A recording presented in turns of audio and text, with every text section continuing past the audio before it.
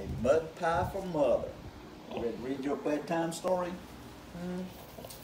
Little pig needs something for Mother Pig's birthday.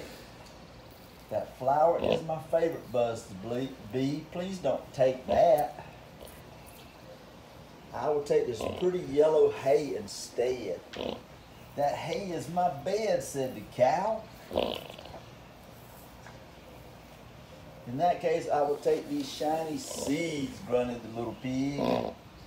Cluck, cluck, I was going to eat those, squawked the hen. Then I guess I'll just take some dirt and make a mud pie for mother. You don't want to make me mama mud pie? That dirt is for my garden, said the farmer's wife. Little pig put back the dirt. Now he had nothing for Mother Pig. Oh my goodness, what is he going to do? But then the farmer's wife said, what a good little pig, and she gave him some bread. On the way home, the hen said, thank you for letting me eat the seeds, and she gave him some eggs. And went past the cow, and the cow gave him some milk. Oh boy.